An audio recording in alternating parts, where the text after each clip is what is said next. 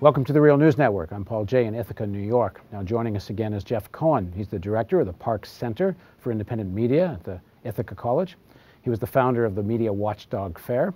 But you were also on the board of Progressive Democrats of America. So tell us a bit about what that is and give us a little bit of the history of this struggle within the Democratic Party.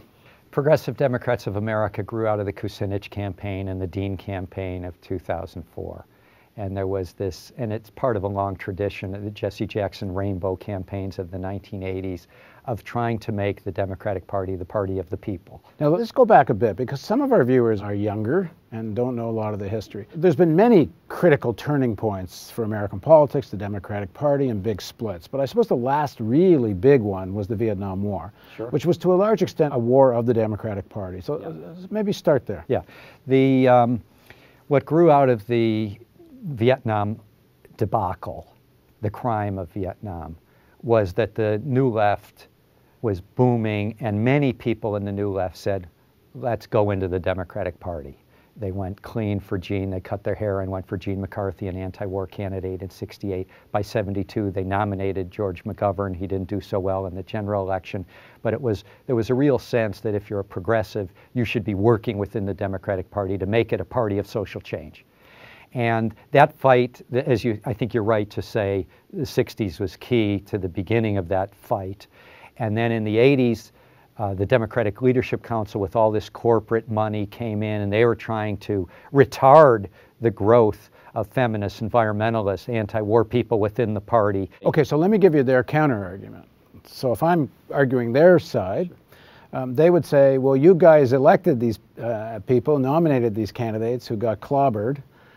You're not really in touch with where the American people were at, and you needed us to get the Democratic Party closer to where most of the electorate was. And I'm sure that's their argument. Yeah, the problem with that argument is, aside from McGovern in '72, that when you run a campaign based on moderation and based on status quo, you never get elected. And the Democrats who run as populists, whether they mean it or not, are the ones who win. When Bill Clinton ran in 1992, he sounded like a real populist. He was going to end 12 years of trickle-down economics. Barack Obama was for change you could believe in, and things were going to change. Unless you run with the message of change, you can't get elected, and no one can actually put that message forward with conviction and then govern that way unless you're in that progressive wing of the party. I would argue one of the most successful and popular politicians in the country is Bernie Sanders, who's a socialist and an independent. This idea that you have to somehow, to get people to vote for you, you have to give a corporate message or a conservative message or a status quo. It just doesn't make sense. What's been the role of the unions? Because the unions bring a lot of money to the table, and they bring a lot of get-out-the-vote leverage to the table. The unions have not been as effective for the progressives as they could have been. I mean, I remember them in the 60s. They were part of the reactionary. They were pro-war. They were the ones fighting the New Left forces. By the 80s, the Democratic Leadership Council is set up by corporations as a front within the Democratic Party, heavily to fight the power of unions. The unions deliver so much money to candidates, but they don't make demands.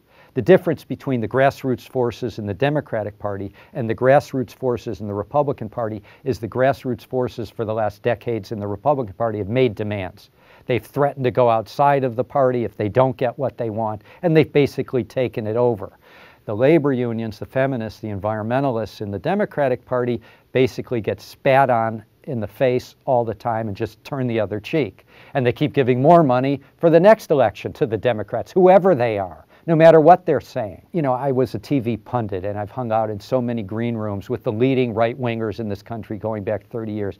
One thing I know about them is they really fundamentally want to change this country. I would say change it for the worst, but they want to change this country. They boil over with this desire to radically change America.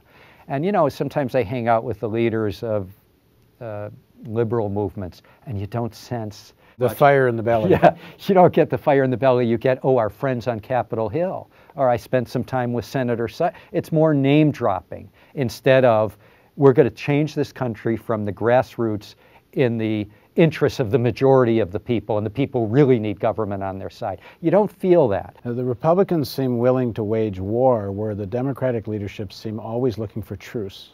no doubt. But I would say it's a problem of the base, that the Republican base is always making demands on politicians, and the Democratic base doesn't. Well, there's a real crossing the roads for the labor leaders coming up now.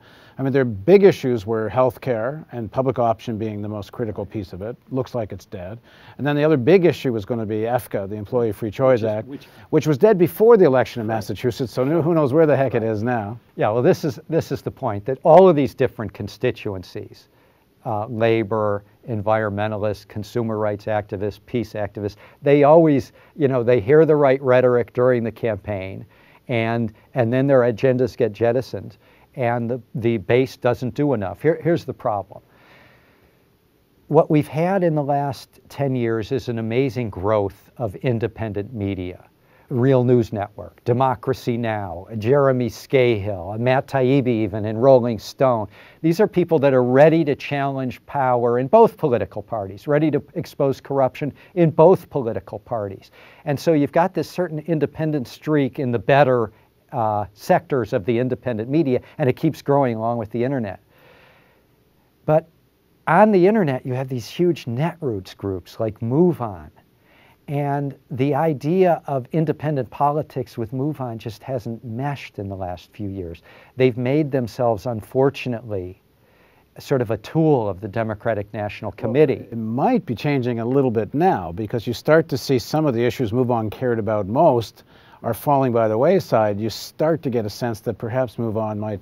There's no doubt that there's an awakening. What concerns me is that the liberal base, the Democratic Party base, has never been more educated, in my view, and that's because of the independent media.